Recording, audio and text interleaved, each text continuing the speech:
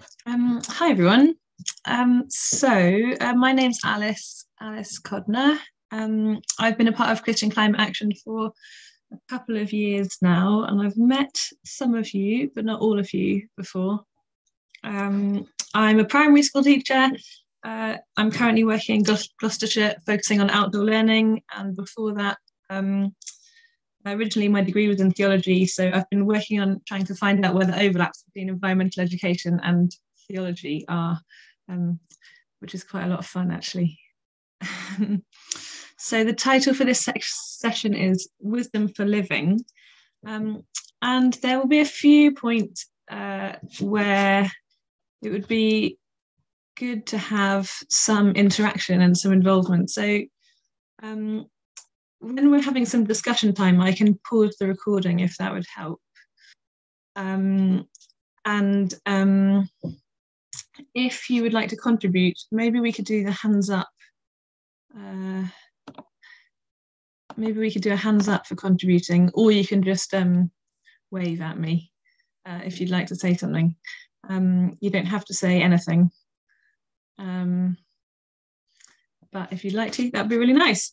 So before I start, I wondered if we could do a quick word association. When I say the word wisdom, what's the first image or word that comes to mind?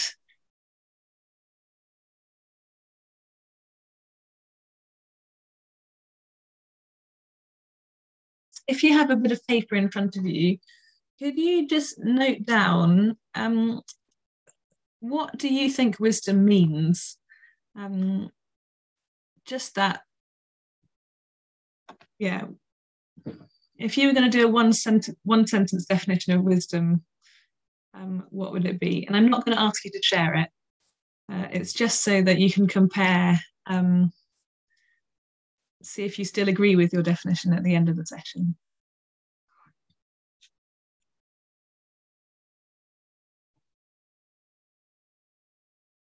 Okay, so in this session, we're going to think about what wisdom means to some of the biblical writers, and think about if that's the same or different to what we might mean by the word wisdom.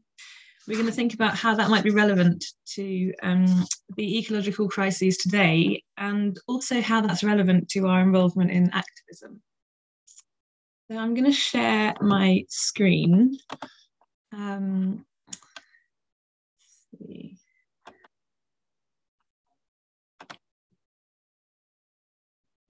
Can you see that? Yes.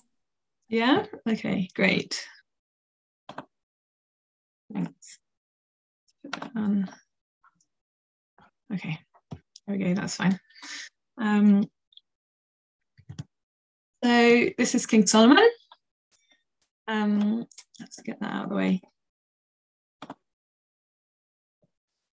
This is King Solomon, who, like some of you, that was the first word association that I had with the word wisdom.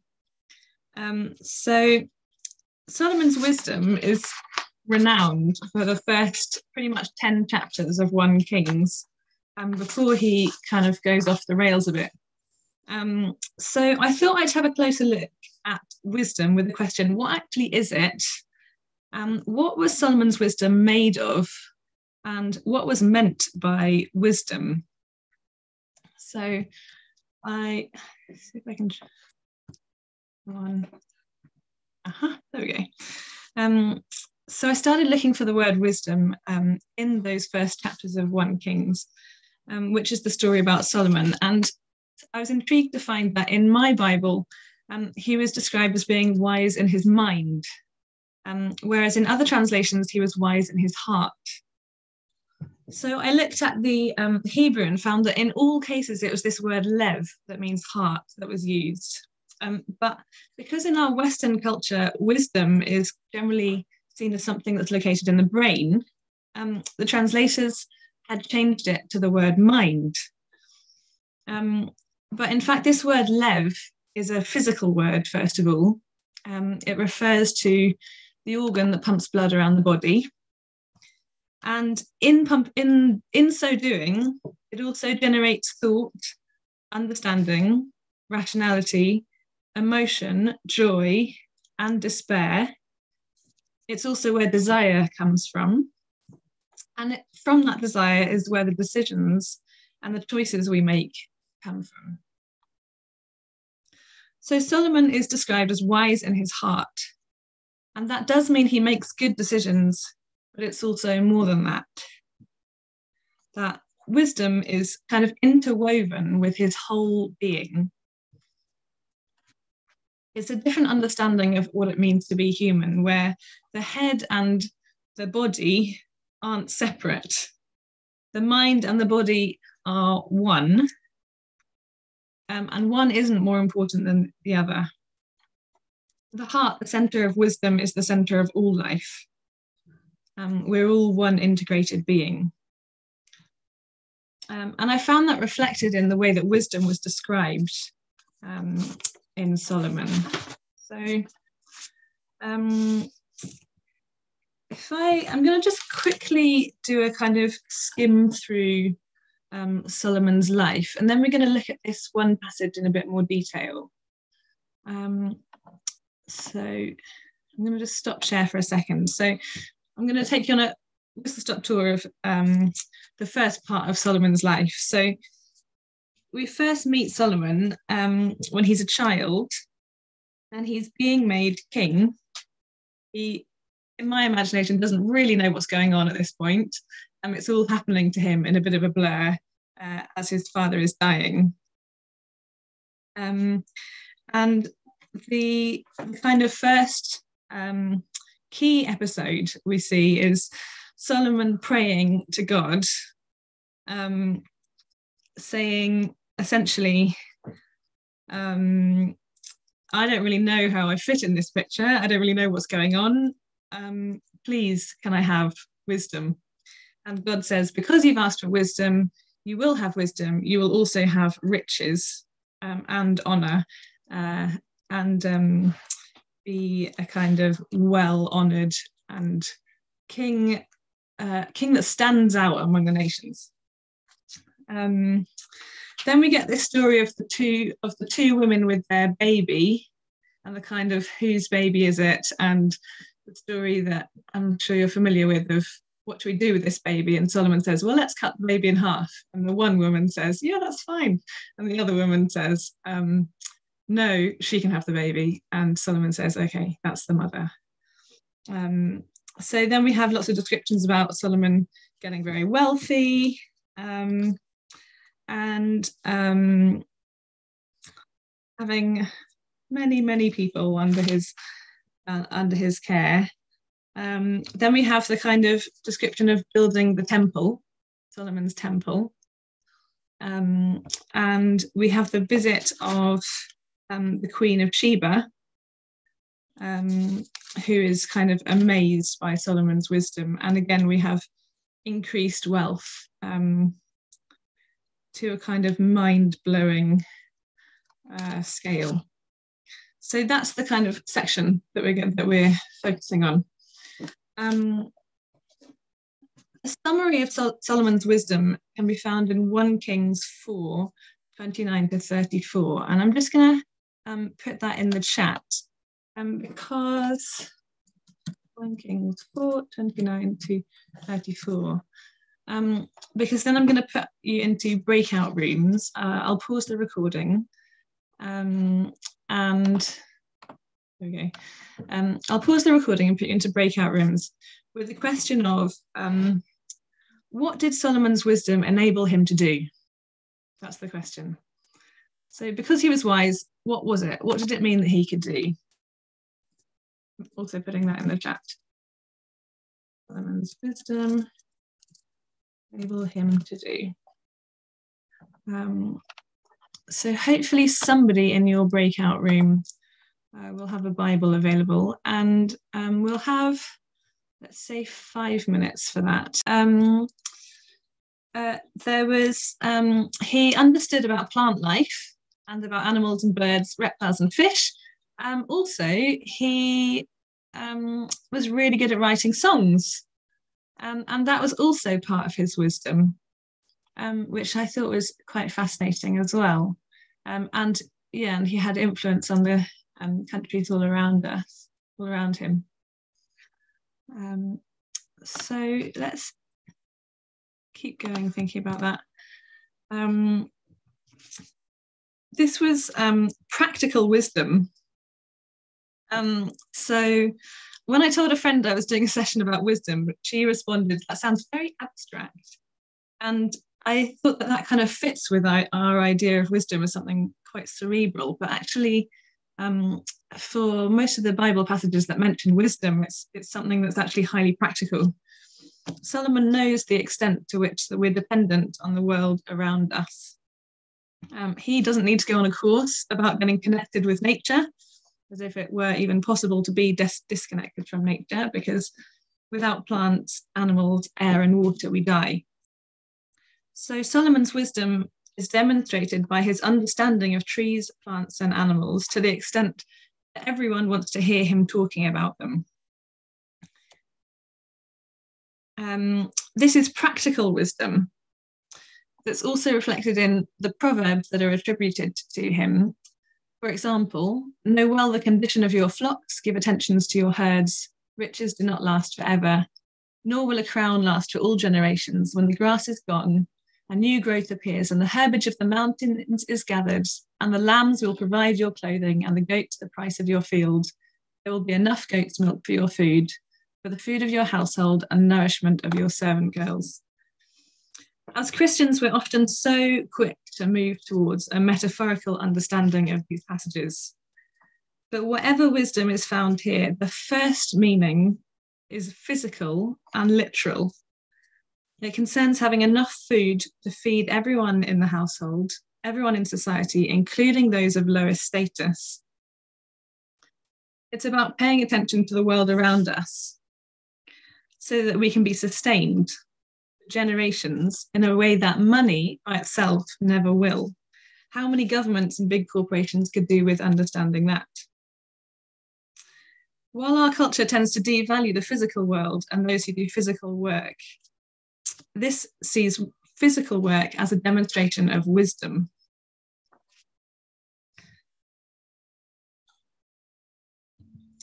And Solomon isn't the only one to understand wisdom in terms of caring for the land. This is a passage from Isaiah, which provides an image that demonstrates God's wisdom. It's a passage about each living thing being treated according to its needs. It's place and crop specific, and it's about practical knowledge. That is wisdom that comes from God. It's about, I'll just read a bit of it. Do those who plough for sowing plough continually? Do they continually open and harrow their ground? When they have levelled its surface, do they not scatter dill, sow cumin, and plant wheat in rows, and barley in its proper place, and spelt as the border?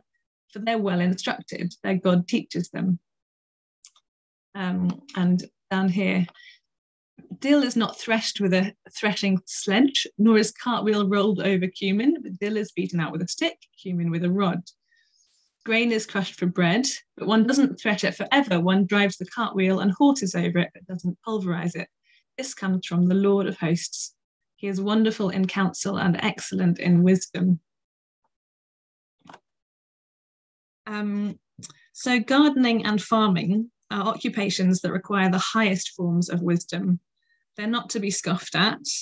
According to biblical wisdom, farmers, especially those who manage to produce food using sustainable practices, are recognized as exemplars of wisdom. Land-based workers who understand the different needs of different species of plants and animals are afforded a high status. Secondly, Solomon's wisdom is demonstrated by his creativity. He writes proverbs and he writes songs. Creativity is also wise. Art, drama, music, writing contain and communicate wisdom. So often we think of wisdom as rational, but Solomon's wisdom is demonstrated by songwriting. And so we see the word wisdom appearing over and over again in the creation of the tabernacle back in Exodus. But it's a pity that so often that same word wisdom gets translated as skill or craftsmanship. So we lose what's being talked about here. So for example, this is an example of what gets translated usually as skillful. All the women who were wise-hearted spun yarn with their hands and brought what they had spun of blue and purple and yarns of scarlet and of fine linen. All the women whose hearts stirred with wisdom spun yarn of goat's hair. Wisdom means understanding the different kinds of yarn and the different dyes. It means the creation of fabric. Wisdom means working with your hands as well as your mind. In fact, wisdom doesn't distinguish between them. They're all part of life-generating practice. And then as well as what we'd call understanding the natural world and creativity and skill, Solomon's wisdom gets jobs done. Wisdom includes business sense, like the woman of valor at the end of Proverbs, who's described as wise. It includes people management, project management, coordination and practical sense, enough to build a magnificent temple, but to maintain the humility to ask God to dwell there, knowing that there's no guarantee that God will agree. So wisdom includes taking a risk, understanding one's position as small and dependent on God, just as Solomon did when he was a child.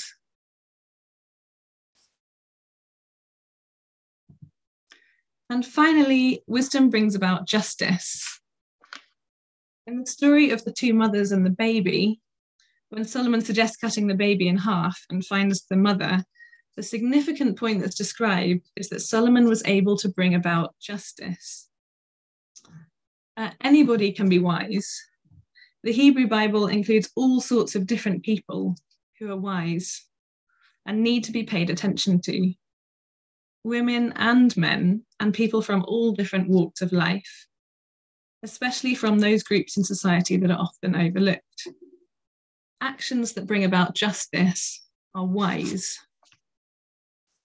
And at this point, I just wanted to take the opportunity to remind you, or maybe let you know about these videos that are up on the CCA YouTube channel of the Climate and Colour Conference that was in 2020, so it's 2 years ago, that are well worth a watch or a rewatch.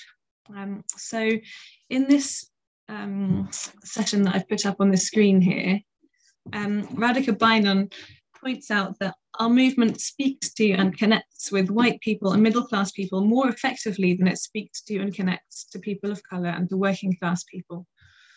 Those are her words. And she questions, how can we frame our movement so that it connects to the priorities of people of colour already have? So one way that she suggests is looking at environmental racism. For example, currently in the UK, people of Black and mixed multiple ethnicities are over 6 times as likely as white ethnic groups to live in areas of higher pollution, 4 times as likely to have no access to outdoor space at home. Similarly, people of colour are more than twice as likely to live in the most green space deprived areas, and almost half of all incinerators in the UK are in areas with high populations of people of colour. So I just wanted to throw those statistics out to show that, to link to justice and injustice.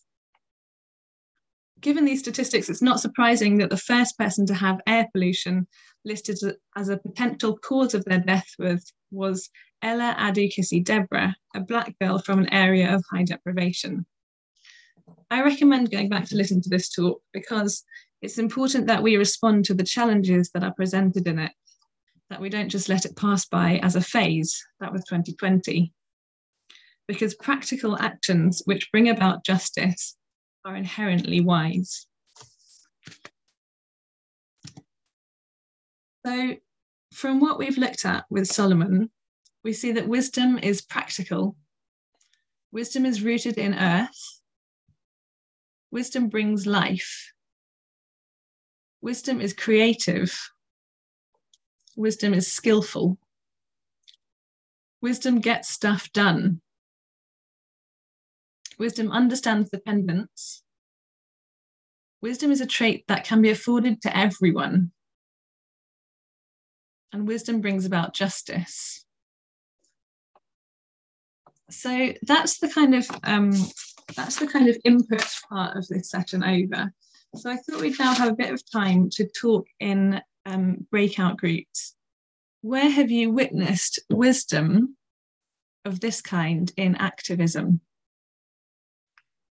And what kinds of wisdom would you like to see more of in activist groups? So I'm going to stop the share for a moment.